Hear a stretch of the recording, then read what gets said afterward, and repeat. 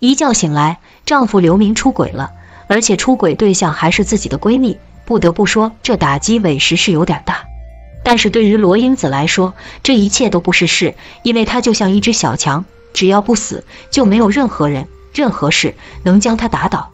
特别是她竟然同意承担刘明欠下的1600万债务，我真的惊呆了。没想到她的魄力竟然这么大，刘明选择离开她，绝对是刘明这辈子最大的损失。常言道，有着强大魅力的人，往往会给身边的人带来新的变化。罗英子如此优秀的一个人，自然是毫不例外。并且根据已知剧情来看，罗英子的出现至少影响了3个人的结局。王大福最幸运。肯定会有朋友不理解我说这话的原因，所以咱接下来就来详细说明这其中的具体详情。1. 王大福。罗英子发现丈夫出轨后，并没有陷入无限的抱怨和绝望，而是在最短的时间内调整好自己的情绪，入职了一家名为良城的律师事务所。本来他一个刚入职的人是没机会接手任何案子的，但是因为给他写介绍信的人是良城律师事务所的创始人之一梅大良，所以韩律师就把王大福的案子给了罗英子。因为王大福的案子属于无偿的法院案，所以韩律师给罗英子的指示是尽快让尘埃落定。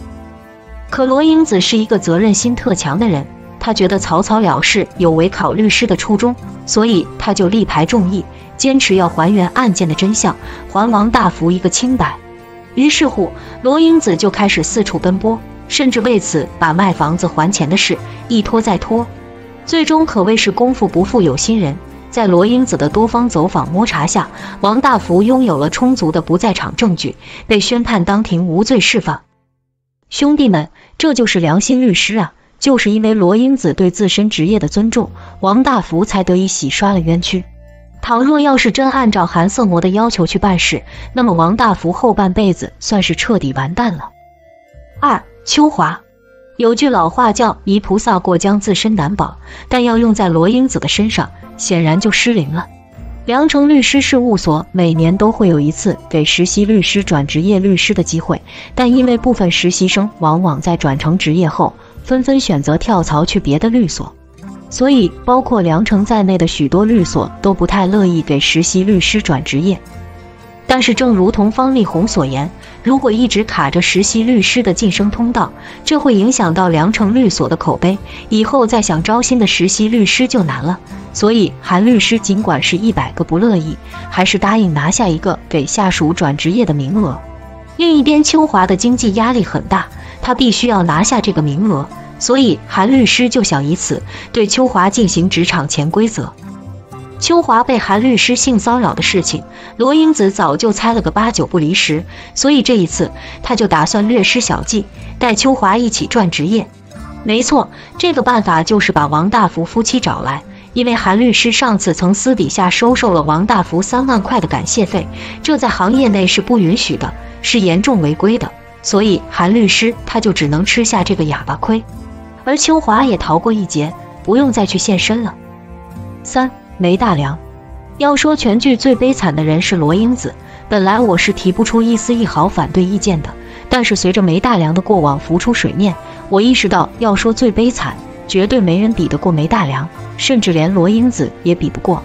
梅大良是良城律所的创始人没错，但她却被早早的被踢出了律师界，因为大概是在3年前吧，她跟她丈夫接了个案子，最后不仅输了，还被判教唆当事人做伪证。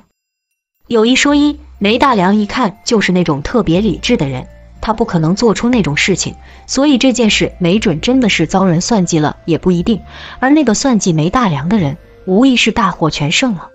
首先，梅大良的丈夫被气得猝死了，其次梅大良被吊销了职业律师身份，最后梅大良如今意志消沉，没有丝毫东山再起的念头，可谓是被彻底击垮了。不过嘛，种种迹象表明，梅大良还是挺想调查清楚究竟是谁把自己害成了如今这样，但是因为自己年纪大了，又没有帮手，所以就一直得过且过了。但是现如今，梅大良教出了一个好徒弟罗英子，而且他还成功的在良城律师事务所站稳了脚跟，这对梅大梁来说无疑是一个绝地反击的好机会。同时我相信，只要梅大梁张口请求罗英子帮忙调查，罗英子绝对不会拒绝的。